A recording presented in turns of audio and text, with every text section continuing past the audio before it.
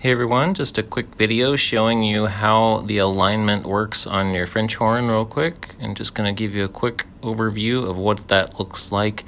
This rotor has good alignment. Looks like everything lines up well. You want to look at these parts right here. You see the plate is in line. You'll see that at the bottom there, and that means that this rotor is lined up currently with the current alignment positioning with the bumpers on that one.